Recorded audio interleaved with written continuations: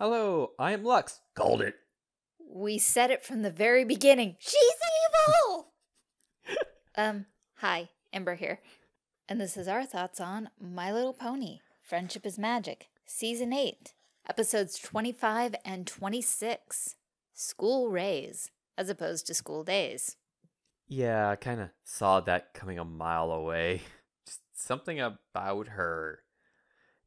Now looking back on it, they almost made it too obvious, but it was fun for the episode. But then after that, you're like, yeah. The only part we were never quite sure on is who she was working for. Was either Queen Chrysalis, Naysay, or herself. It turned out to be herself, even though she was communicating with Tyrek. She wasn't working for Tyrek. Because Tyrek isn't getting the advantage here beyond revenge. Cozy's plan was to get rid of all magic and control the School of Friendship, getting power from friendship because there was no more magic. So all Tyrek got was the 7 of them trapped in Tartarus, which they were able to prove was a very stupid idea. Yeah, specifically Pinkie Pie. Oh yeah. Please, no. Well, Twilight pointed out, she's like, you do realize you're stuck here forever with us. And we're not in cages. We're just here. And we have all our friends. You know, except for the fact that our other friends are in trouble because of the lack of all magic. We're pretty good. Speaking of magic, I also like how near the end, the Changeling and the others pointed out, like, yeah, there's magic in what we do as well. So the Changeling couldn't transform without magic. And the magic of the Pearl couldn't work for the Hippogriff Kingdom and the Sea Pony Kingdom. I hope everyone stayed stuck in whatever form they were in and didn't suddenly revert. Ooh. Because Hippogriff is their base form, Sea Pony is the transformed version. So if magic fails, which way does it fail? I'm thinking they're fine because it's a permanent state once transformed, unless you use the pearl to convert. So everybody was just stuck in the form they currently had chosen. I just hope the magic disappearing didn't happen right when someone was transforming. Yeah, that would have sucked. Oh yeah. Also, I really love the animations for Cozy Glow in this episode. They just went all out on evil. That explains all the images I've seen when I did an image search for Cozy Glow. Because man, did people were like, she's evil! Yes, because all the episodes leaked. We figured it out before the episodes leaked. We called it from her very first appearance. Not to say that it wasn't obvious, because she had a devious plan, and Starlight, in her former, evil ways, was like, ooh, that's devious. Oh, I'm sorry, go on, dear. Which became a meme all in itself. It's wonderful. And that reminded me of a reference to a movie in this particular episode called Silence of the Lambs. Another commonly quoted line is, hello, Clarice, which he actually never says in the movie, but everyone thinks he does. Kind of like apparently Kirk never said, beam me up, Scotty, in the original Star Trek. Try telling anyone but a diehard fan that. So, yeah, the reference is specifically when Tyrek is talking to Twilight and he does that whole licking his lips thing. Hannibal Lecter is famous for doing that when he's in the jail. And he's talking to this investigator who's trying to use his knowledge of serial killers to hunt down another serial killer. So that's where the reference came from. I also like the constant, 7 of us! 7 of us! Also, I'm trying to figure, other than the way Spike uses fire, what's magic in dragons? Probably the whole being fireproof. Also breathing fire, because that's not natural. Also, where does their powers lie? Is it in the whole creature thing, so they would lose their abilities on the second day? He was having trouble with the letter from Celestia, remember? It was like, I've never had a letter get stuck before. The question is that pony magic that allowed him to do that? Or is it dragon magic that allows him to do that? Probably a combination thereof, because the letters come from Pony. That's another thing we need a retcon explanation for. How does Spike do that? Who figured that out and why? Because most of the time, fire just burns things. And going back to the whole magic disappearing thing, how in the heck are Celestia and Luna's mains still working? That's gotta be magic. Otherwise, I want to know what kind of hair product they're using, because damn, I want to buy some. Because just walking into work one day with, hi. And we'll just look at you and go, what did you do to your hair? Isn't it marvelous? It just does this. I actually have to apply product to my hair in the mornings to get not to do this. Today I just felt lazy. And Naysay finally stopped being a jerk.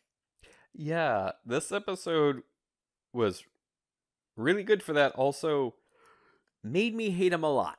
Oh yeah. But Cozy did a great job of turning the entire student body against him. And allowing him to directly see that, yeah, friendship is a weapon. And it can be used by ponies against ponies. Specifically, false friendship. False friendship is a weapon. True friendship is a shield. The animation in these episodes was also really stellar. They did a lot of really nice shots. Like that one where Cozy Glow was walking around the room and everything was panning in 3D. That's really cool, especially with the fact that they're still using Flash. Did not appear in this episode. Just like Sasami-chan said. I read almost all of that comment. I retained almost none of it. Yeah, I still can't believe they cut your cameo. You took time off from work for that. Jesus. not cutting that. But yeah, wow. I need to read back through that comment just to see if he actually left any hints in it. He listed a large number of people who do not appear. So by going through that list, you can figure out who is going to appear. So it's like, oh, he specifically says Flurry Heart, but he didn't say Princess Cadence. I believe he also said Shining Armor. Yes, Sasami-chan, we are talking about your long, drawn-out comment that I asked for in a video. And it's wonderful. Keep writing them, man. They are a joy to read. They really are. It's just sometimes I fall asleep because I'm me and reading's hard. Another thing about the whole magic disappearing thing, I like how they specifically bring up the crystal heart when she's talking about stuff. And magical objects. That would be one of them. So what happened to the Crystal Kingdom? Did everyone start freezing their behinds off? Because that's one of the things apparently it does. Is staves off that winter storm that we saw when we were first introduced to the Crystal Empire. Well, you know, they did survive before because there were ponies there. Yeah, but no one's dressed for cold weather. No, not in this climate. The reason we didn't see Shining Armor, well, two reasons actually. One, I bet you he can't cast shield spells, damn it. The other reason was, of course, Flurry Heart, but the first reason was going to be a shield spell, but no magic. But remember, he was a member of the Equestrian military. So for defending the kingdom without magic, while Cadence goes to talk to the other princesses. Which reminded me of a fun fact that was pointed out in one of the chat rooms I hang out in. We finally see a female guard. And I wasn't paying attention for it, but I think I know which scene. It's at the end when Cozy Glow is getting dropped off. One of the two guards is female. The only eagle-eyed people who are like, female! Female! Like the chat room I was hanging out in. Well, after 8 seasons, I tend to put guards kind of in the same category as background ponies. I kind of like just don't care what gender they are. I mean, gender period. It's like, oh, that person's female. Cool. That person's male. Cool. That person's Queen of the Hippos. That's cool. That person's a helicopter. Cool. Can I get a ride sometime? Apparently, it's a common joke gender. If you're allowed to fill in other, people put helicopter. I don't have enough fan blades to qualify as helicopter. So any particular nitpicky things you want to go over? Okay, the elements of harmony are magic because they're artifacts. The Tree of Harmony, therefore, should theoretically be magic And all of magic and all of Equestria was disappearing. So how was the Tree of Harmony able to rescue them? I'm thinking because it's a high concentration of magic. Also, I think it knew this was coming based on how the projection of Twilight reacted, but you guys aren't friends, but there's something coming up. Like, you guys have to be as one. And the only other question then is, since we've seen the tree act on its own, why didn't the tree bust Starlight out? I'm thinking, future me, insert Jeopardy music here. Oh wait, cancel that. Copyright. Like, did you just talk with yourself in the future? Yes, I did. And because it's me in the future, I know what the other side of the conversation sounds like, so you're not going to hear it here. I think the first reason that pops into my head is the fact that there wasn't a friendship thing going on in particular. Also, if the Tree of Harmony knew that this was going to happen, it was probably saving its strength for a specific moment that it saw would be a particular problem. The Tree of Harmony seems to be one of those things that lets you do as much as you can on your own. And then, you know, the elements only really come into play when we get to that last resort, final push. And that's why it's commonly referred to as a magical MacGuffin. I need to look up that term, specifically MacGuffin again. I used to actually know its definition, and then I forgot it. Very common thing for me. Like, sometimes I forget to breathe. And then he passes out and the automatic reflexes kick in. It's all good. Reference to an episode of Dinosaurs. Check. Yep. But considering how the Tree of Harmony took out the Anti-Six and scared off Chrysalis, and Cozy was down in the catacombs, couldn't she have just imprisoned Cozy and been done with it? And yes, I'm referring to the tree as female, even though I have no idea of its actual botanical gender. I'm just choosing that because it shows its projection as Princess Twilight. Because yes, many trees do actually have a botanical gender. Also, this points to another theory we had, that Chrysalis will be the final villain of next season. Because Tyric's still out of commission. Discord has stayed reformed. It seems a little anticlimactic to bring back Sombra. You know, he was there for 2 seconds. Though they could bring him back for the start of season villain. Or we could do something mild like we did for the start of this season, which was Naysay again. Well, something like Naysay. Yeah, that's what I meant. You know, something mild. Just someone who is stubborn and close-minded. And some people would say that he had an awfully quick redemption. That's kind of what I was thinking. But he kind of had his world shook. He had ponies turn against him and non-ponies rescue him after he has said to their faces multiple times that they are dangerous, worthless creatures incapable of friendship. Oh yeah, big world shift. I think that's commonly referred to as a paradigm shift. Yay, buzz marketing terms. There was even one in this episode. Yes, synergy. Go check out the Weird Al song. And every time I think of Weird Al, I think of multiple songs, but the first one that popped into my head right now is specifically Word Crimes. That is great. And then right after that, First World Problems. And then the fact that he has been on an episode of Carpool Karaoke, and I have to track that down. Yes, because reasons. Many reasons. Including that he's Weird Al, and it's going to be so incredibly different from the only other episode of Carpool Karaoke we watch, which is Paul McCartney. Because Sir Paul McCartney. Just interesting stories in that episode. That's the thing I'm most interested in. Weird Al singing with other people, but also I want to hear the stories now. Because I think it's going to be like a little bit more relaxed than some of his other stuff he's done, which has been kind of more of a joke-amentory on himself. Because even when VH1 was doing their, artist behind-the-scenes series, it was still very jokey.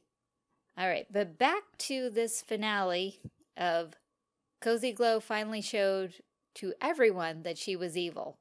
Because, she had all those little puppets of the main six. Oh, wow. I just saw stuffed animals, and I did see the strings and the thing, but my brain didn't say puppets. Thank you for that catch. Because By being so wonderfully helpful, she's manipulating all of them.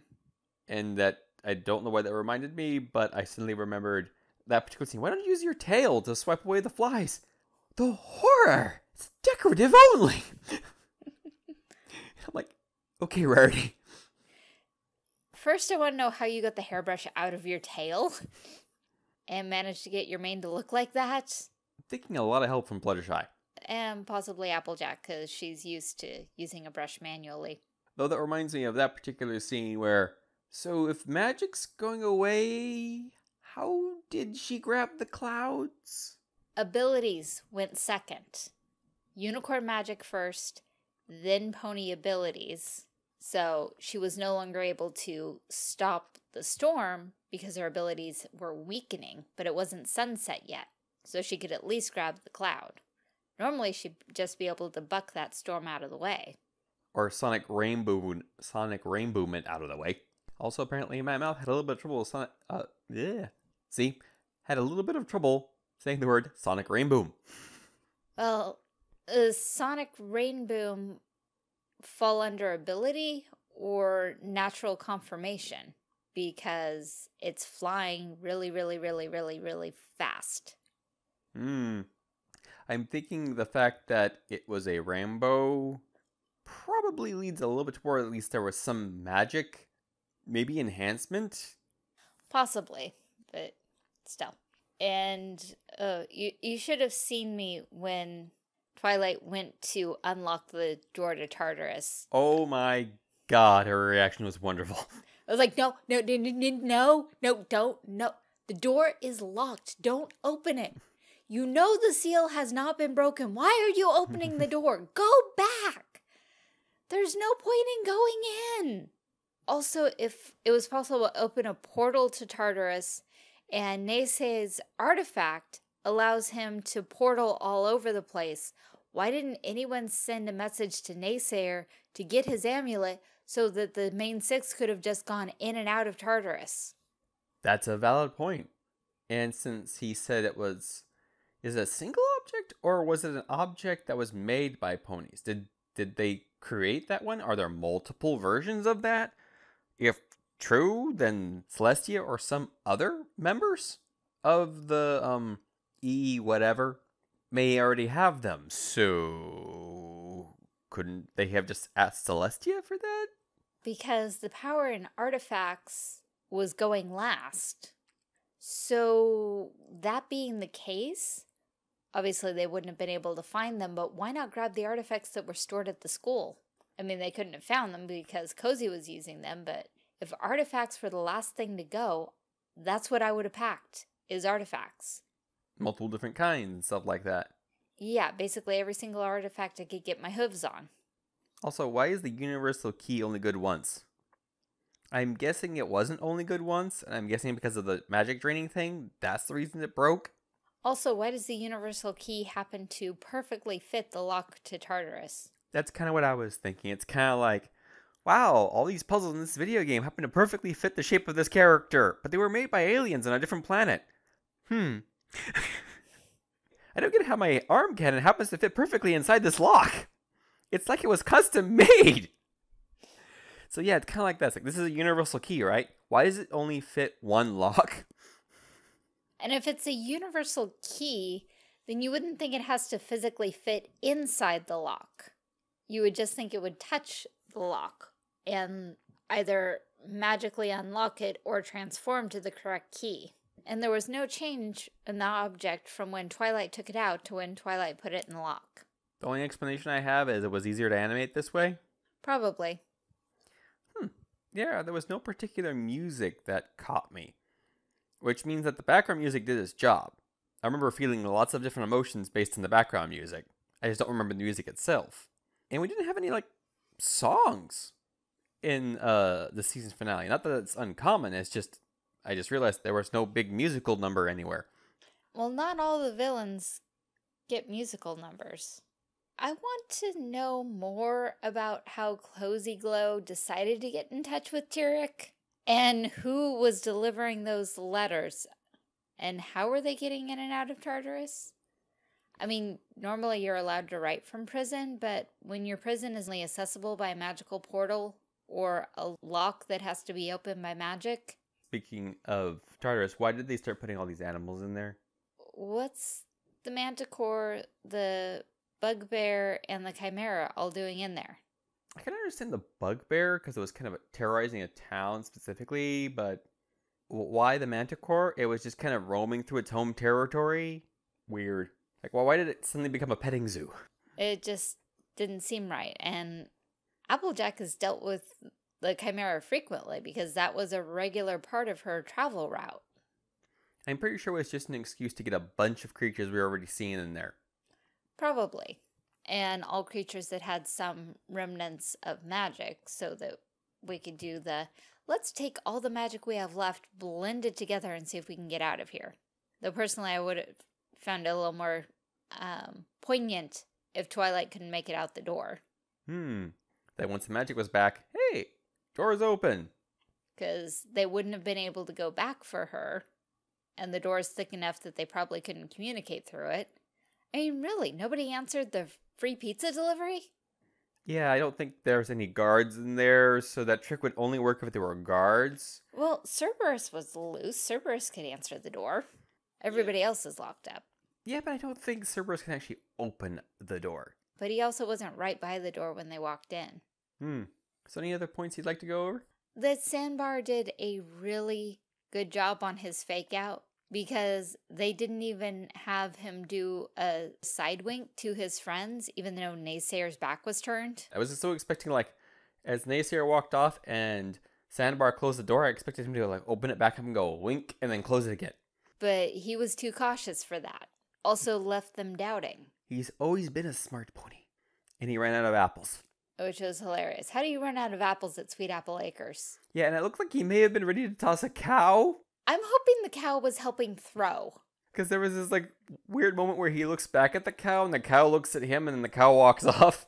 I almost want to say that that object, I'm thinking it was a pail or pitcher of some sort, may have been related to the cow. Like, maybe that was the thing you put underneath the cow to put the milk in. No, that's usually a bucket. Just trying to figure out, like, why the cow was there. Well, it could have been curious. I mean, Sandbar came on the property. I do like how he went to the Cutie Mark Crusaders, though. No, specifically Apple Bloom. It was just like, oh, that's neat. Good way to bring them in. I'm trying to think where everybody lives. Out of where everybody lives, the only one that we've really seen is Apple Bloom, so easier to animate.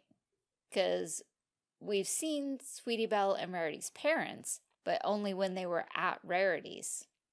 And we've very seriously danced around where Scootaloo stays and parents and everything else. So we couldn't go to her place. So we had to get the Cutie Mark Crusader who has the most animation assets. Yeah. That's a good one. That makes total sense. And now I want apple pie. Have a quest bar. This episode brought to you by Quest Bars. See how easily you slip that in there? We wish. We are still sponsorless. Except for you loyal people over on the monetized sites. Any other points? Because I'm not thinking on any right now. And sometimes you say something and then I'm like, aha! Cozy Glow's original motive and, actual backstory. Yeah, we don't really have any other than she wants power through friendship. That she wants power and she's going to get it through friendship. But did she always just want power and then she learned that, oh, I can do it this way and this is going to be the easiest because everyone will be loyal to me, unlike power through fear, where if you scare people too much, they retaliate. And also for a small bit during, I can't remember which episode it was between these two, where she was kind of going over her evil plan, I'm like, is she even a pony? Because she says, you ponies.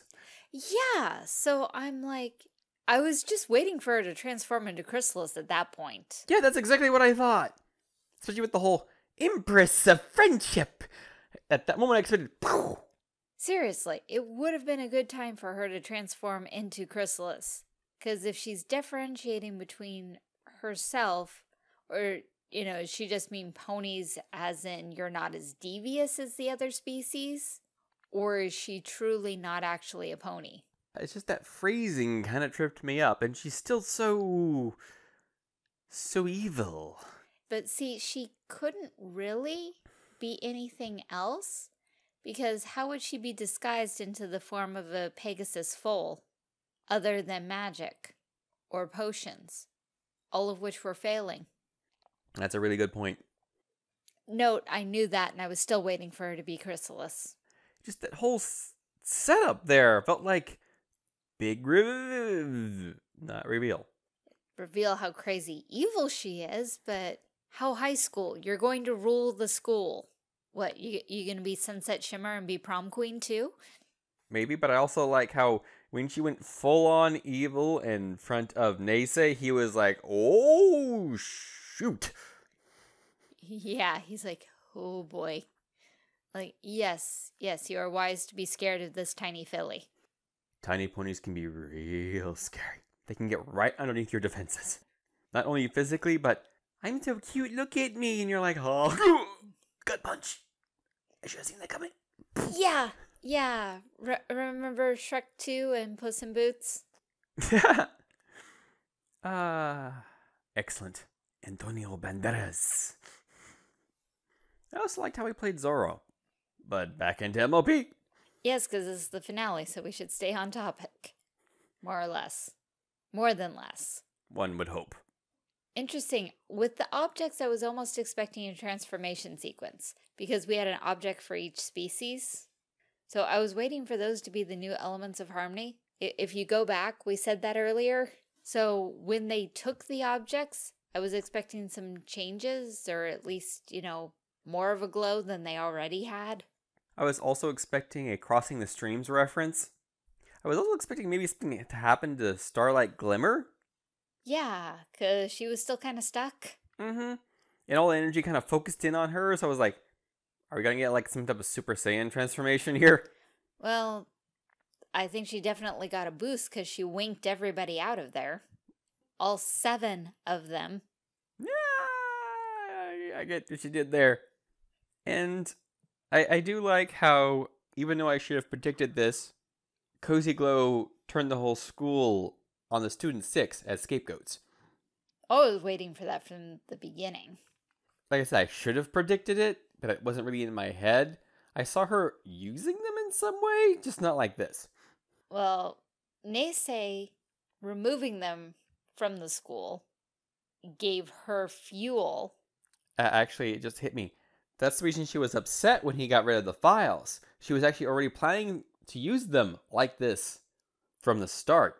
Because she's already tried to bust them up once. Just a couple of episodes ago. And at the end of that episode, they let it slip that the Tree of Harmony was interested in them. So Cozy knows that they're dangerous to her plans, which is why we get that thing when they're all falling asleep. She goes, just leave everything to Cozy. Oof. A lot to unpack in this episode, and there's probably way more that we're missing.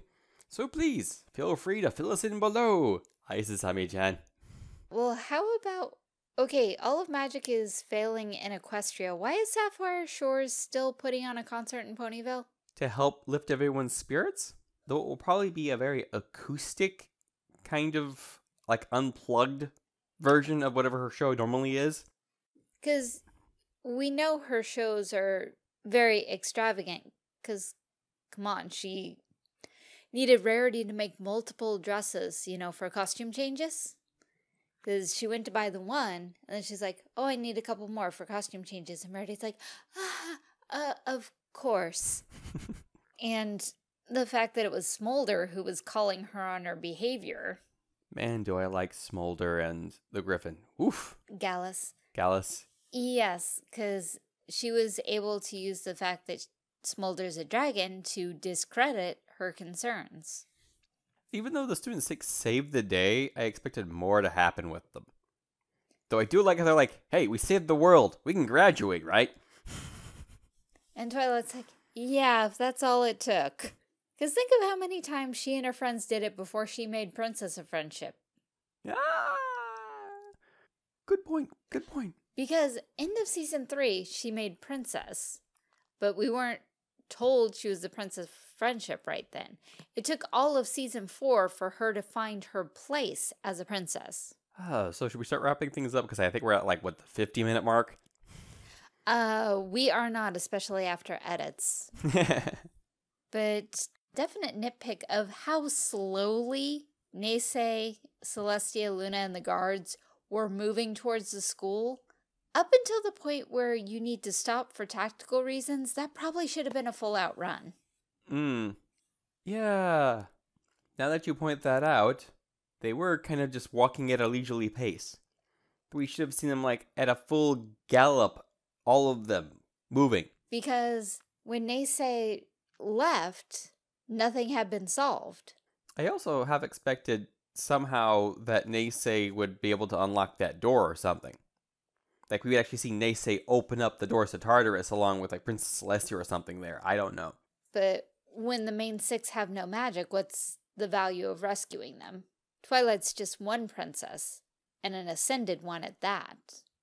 Go for the highest powers you can get. The born princesses.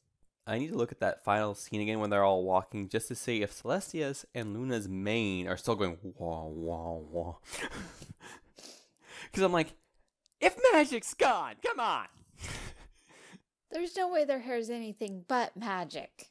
I mean, really? I mean, even Cranky Doodle commented on it. So anything else? Well, a few other little nitpicks on how Cozy as a Pegasus is going to have trouble in this magicless world. Because magic is used to raise the sun and moon. That's canon. So when the sun sets on the 3rd day, also if that's the measurement of time, why haven't Celestia and Luna been pooling their powers to leave the sun in the sky? That's a good point. Because the sun sets on the 3rd day and they can't bring it up again, everyone's going to die. Also, why didn't they just, stop? Moving the sun and the moon and save the magic? Also, if unicorn magic is gone on the 1st day, how do we have a sunrise and a sunset? That's a really good point. I was kind of just thinking that myself. It's like, does this prove Celestia and Luna aren't really needed for that? Or is it only that they raise it? Is there for some reason the sun can't get up on its own, but once the sun is in the sky, it can traverse the sky? Except when you go back to the premiere episode of the series, the pilot episode, the fight was because Luna refused to lower the moon, which means that the moon would not set unless Luna lowered it. Unless the whole thing in the pilot episode was she was just keeping the moon in the sky the entire time. So yeah, that's kind of a question there. So how is that system still working? Because Luna even specifically says it's becoming difficult to lower the moon. So yeah, a lot of world building questions there. A lot of little things like, why didn't like the sun or moon or whatever stay in the sky? Why is it even a measurement of the fact that in 3 days this will happen? Because just leave the celestial bodies where they are and conserve your magic. I didn't even really think about that until just now. I was like, wait a minute. As you were starting to go over it, I was like, huh. Because it's canon that the unicorns raise the sun. So the sun can only move with the help of magic. If magic's gone, how is the sun moving? Maybe it's just the hair thing. I mean, it would have been hilarious, especially if all the ponies show up and go, oh my god, what happened to you, Prince Celestia? Magic's gone? You think this was natural? You had this tangled mane flowing down to the ground, looking like ordinary hair. Yeah, maybe even faded colors. That would have been kind of a nice thing, really. It's like, that would have been, whoa, no magic.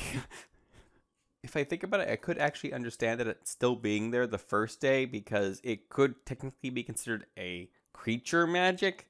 So an attribute, which would have lasted till the second day? So in that final scene, we should have seen them. I guess I'm going to have to look at it again, but I'm pretty sure their remains were still flowing.